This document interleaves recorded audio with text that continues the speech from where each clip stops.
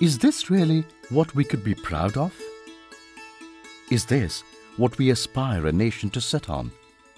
A heap of waste? A common sight? The waste we create is everywhere.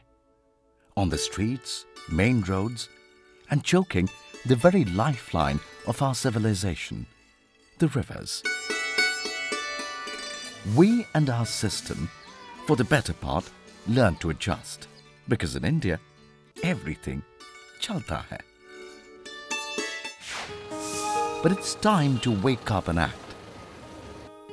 Because if we don't, there's a polluted and choked future waiting ahead of us. But all it needs to solve the problem is a simple realization that waste isn't completely waste after all. That's the story we tell today, of an effort that has made a small difference in a small town, and yet stands as a big example.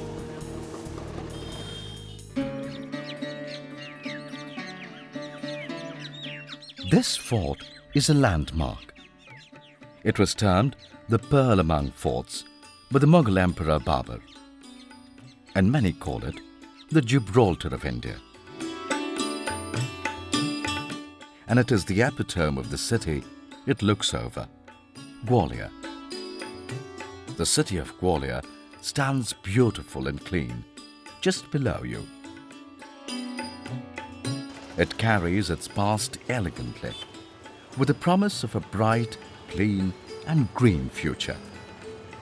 You may get an idea of what India might look like if it was such clean everywhere.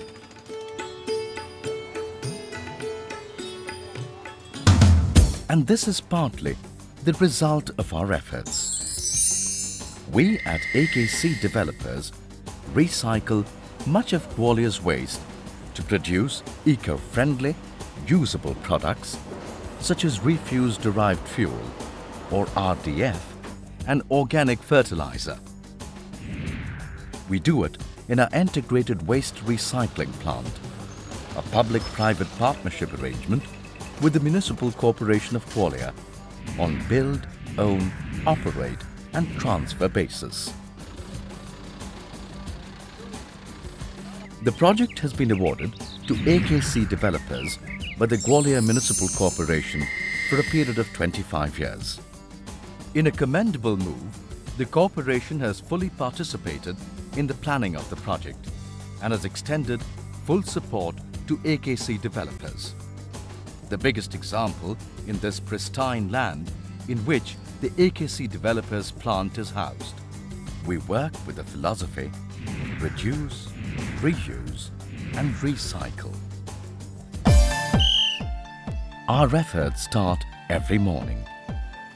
As Gwalior wakes up, the Municipal Corporation collects the garbage from the doorsteps of its residents.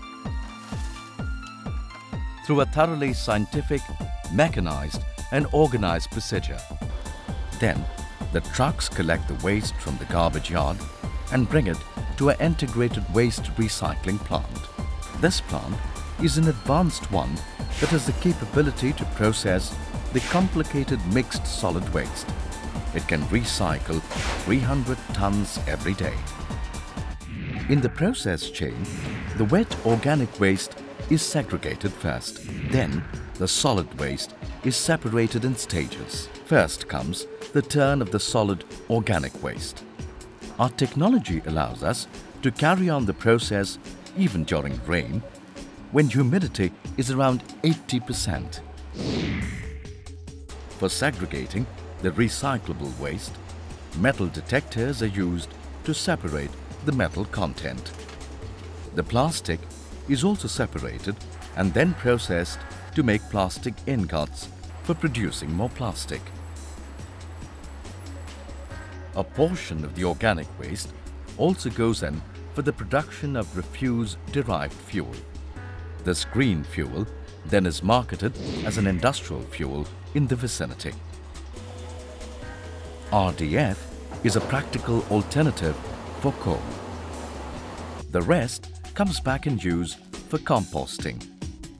These small hutments emulate the process that is close to what is done in many farmers' premises. There are pits in which organic waste is poured in for composting.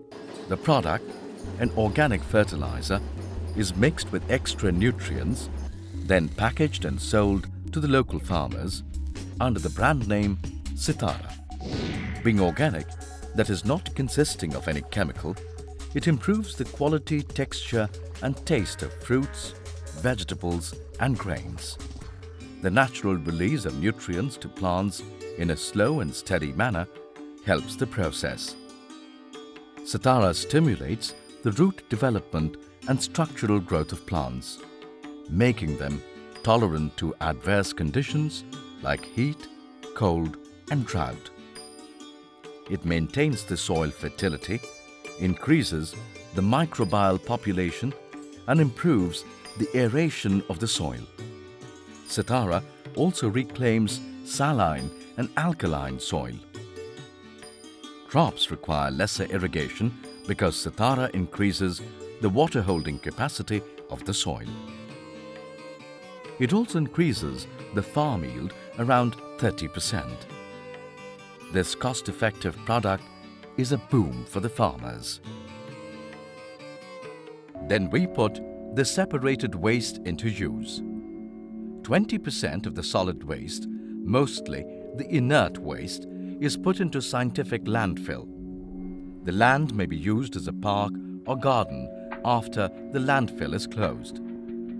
One example is the Indraprastha Park in New Delhi. This 3-kilometer-long park is the longest in the city. It has been built on landfilled land. The sand and granular elements go into making of eco-bricks. The result of our efforts are just around us. Despite dealing in waste every day, we are in absolute harmony with the environment around us.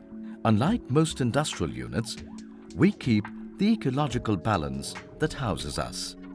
No wonder then that we can even experience relaxed moments here. It is so much evident all around us. Regular collection of waste helps in reduction in greenhouse gas emission and in better carbon management. Scientific landfill helps us in keeping groundwater uncontaminated. The RDF is designed to divert combustible fractions from municipal solid wastes to produce fuel.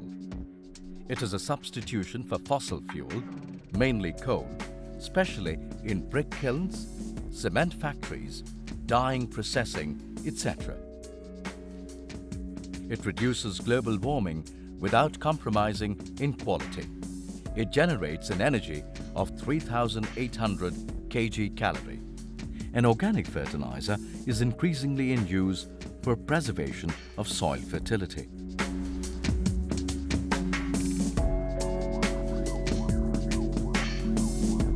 This plant is now an integral part of Gwalior's infrastructure. Nestled in the beautiful valley on the outskirts of Gwalior, it is an example of a better life through waste management. There are 300 million people in more than 5,000 cities in India. Together, they produce nearly 42 million tons of solid waste every year. The collection efficiency is presently high, but very little effort and resource go to its recycling and management. Most of the waste is dumped crudely. That's why the 12th Finance Commission has prescribed outsourcing of the waste management process. The result in the AKC Developers plant in Gwalior is an example of this philosophy. What we decide today will ensure whether the future of urban India is grey or green.